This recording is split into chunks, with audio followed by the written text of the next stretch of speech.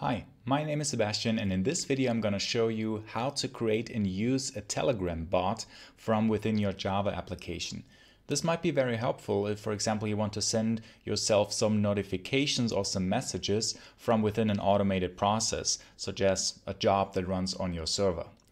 What we're going to do for this, I use a Java application powered by Quarkus, and I'm going to use the Telegram API to create a bot and to send myself some messages.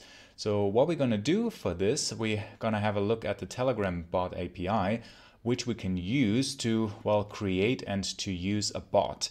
And then that bot will send us, like our Telegram user, some messages automatically.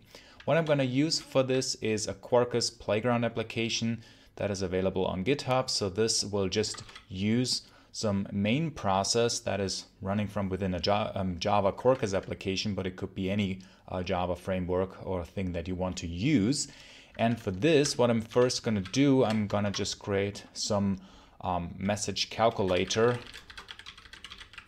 that does something. So imagine this is a job that runs somewhere, for example, that processes, the result of a website, for example, to check for some price or to do whatever, that then sends you a message. What we're going to do for that for now, for testing purposes, first of all, is to create a path, for example, to send us a message. So I'm going to have some message method where I just create some randomly created message. Now it is something like a local time and then some random number, and we're going to send this. So where we're going to send this to, I'm going to create a class for our Telegram bot, which we're then going to include using HTTP. So using an HTTP client, I will create a class for this in a second, Telegram bot. And I say bot send message. So send me please any random message. So think of it in a similar way like you would send an email or something like that, that just sends you this message. Okay, and then let's say that is just a void. So no content basically. And when we send this, our bot should also be a bean in our class, and this will now use an HTTP client because that API can be communicated with using HTTP. Let's do this, and I'm gonna create this method. And then what I'm gonna use, first of all, I'm gonna use a client here. And again, this can be done using any Java technology that supports HTTP. I use this JAX-RS client that already ships with Quarkus. So with that, I'm going to create a client here. And if you open this, always make sure afterwards you close it again. And what I'm going to use then is this Telegram API.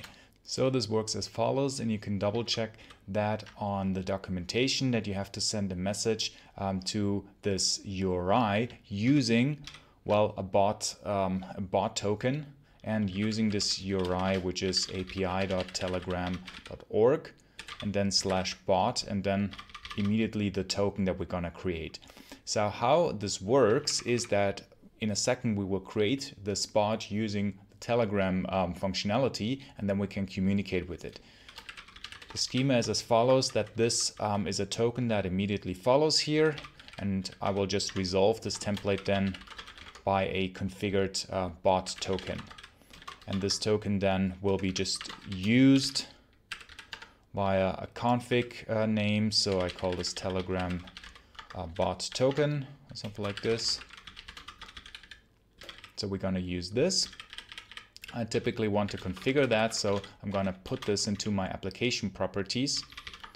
So that will be a token that I use for that purpose. And then I can send the message to this base target. Base target, and so on and so forth. That will be a field. And then I can continue from that. Okay, now how this works is that I have to create a bot in Telegram, and there are a few ways to do that. Probably the easiest one is to use another bot that is called the bot father.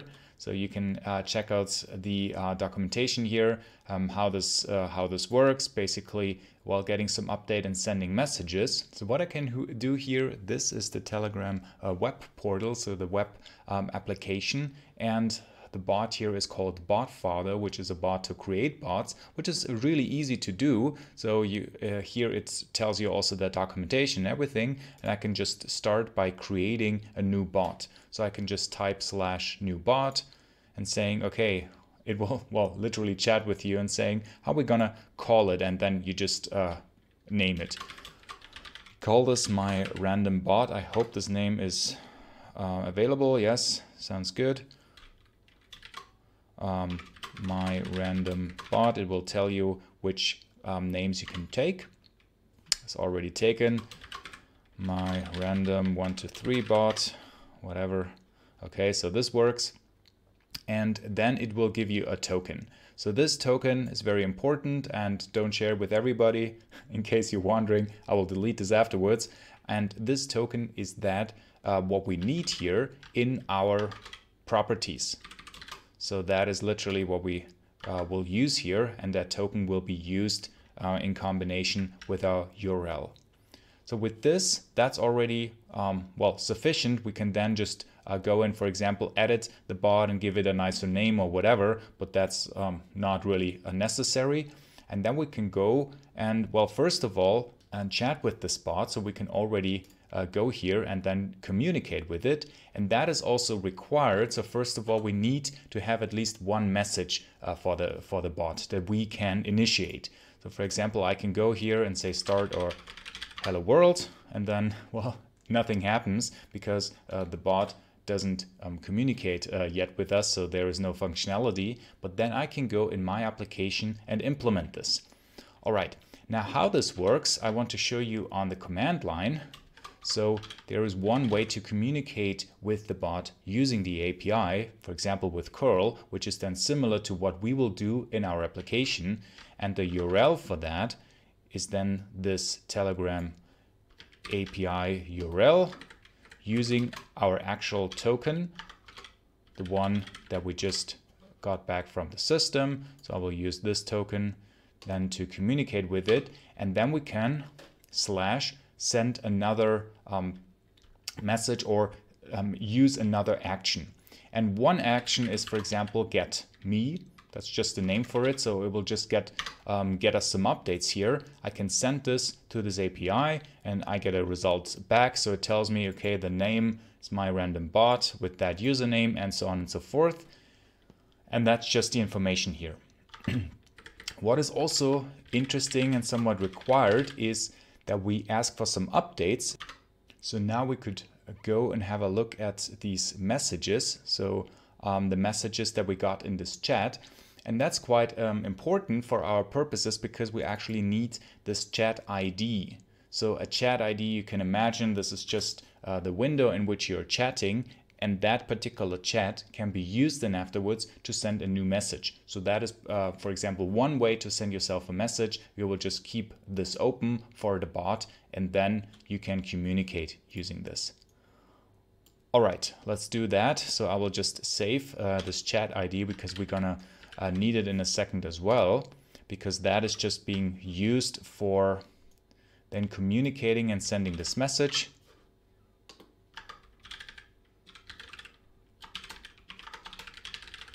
I'll save this already.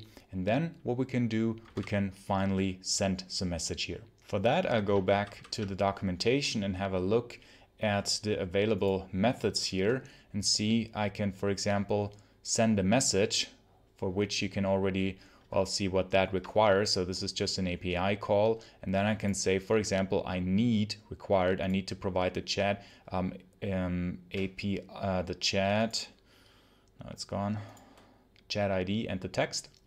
And for this, I can already, well, send the message here. So for example, I can say the chat ID that I would like to provide is here the following. So first of all, I have the path send message. So this /send message.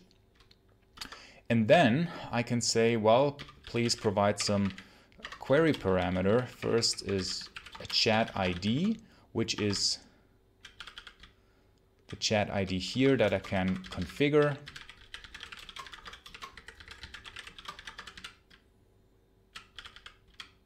So that is one thing here, chat ID, that I can provide. And the other thing that I need to provide is then the text, which is my actual message.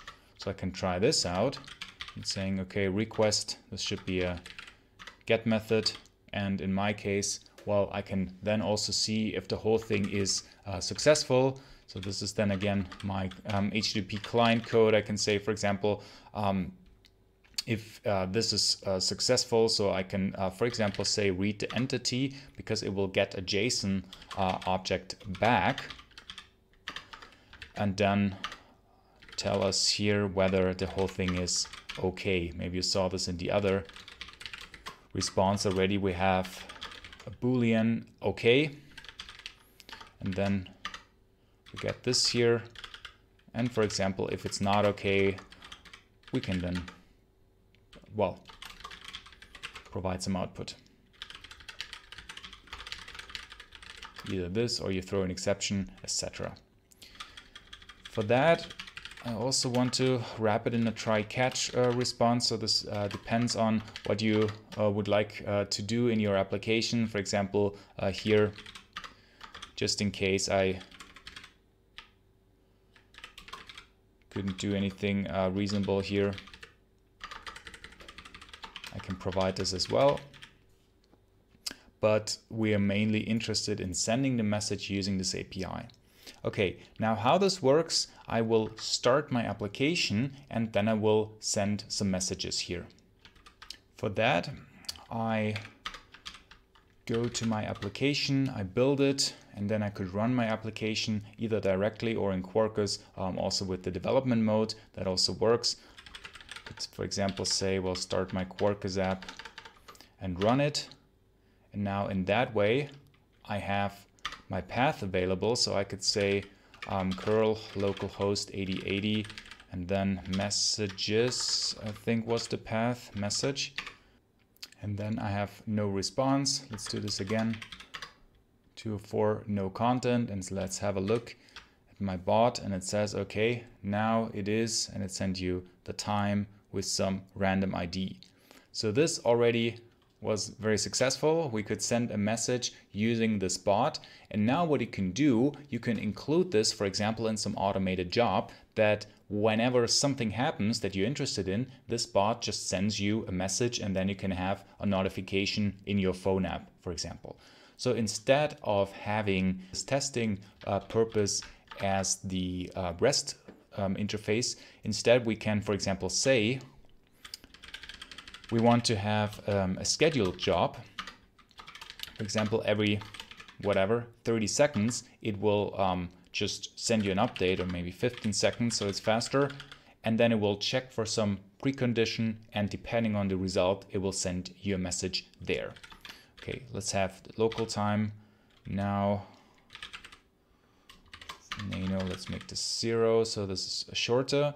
And then I could, for example, stop my application again, and I could rebuild it, or I say Quarkus dev, that I could also change something else as well. So this is the cool thing about Quarkus, also with the command mode application. It will then just do something here and, well, hopefully send us a new message. Yes, so this happened. It sent the new message at the start of the application already, and then every 15 seconds it will send us a new message now, depending on what we would like to do. Now this is how you can create and use a Telegram bot, especially useful for some notifications where you would like to get some update, and especially useful for some automated job that you can run on a server that just notifies you directly. We saw how to use the HTTP API. You can use this within any programming language that supports HTTP, also of course Java, and you saw how to include this with Quarkus. All of that code, as always, is available on GitHub, and if this was interesting and helpful, I would really appreciate if you like the video and subscribe to my channel, and thanks a lot for watching. Bye!